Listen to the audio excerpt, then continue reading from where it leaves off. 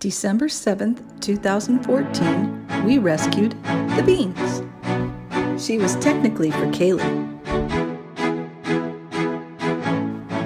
She was a nervous rescue, and then we dressed her in really silly outfits. She could run really fast. We had a DNA test run on her, and she's half Pomeranian, half Chihuahua.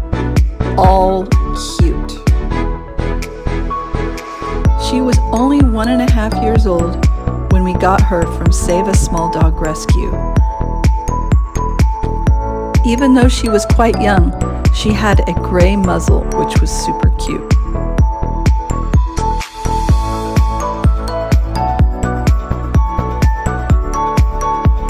Beans is one of the most devoted and loyal dogs you would ever meet. She's ultra chill, and she loves her family very much, and maybe a little obsessed with her mama. She's also very tolerant of her family's silliness.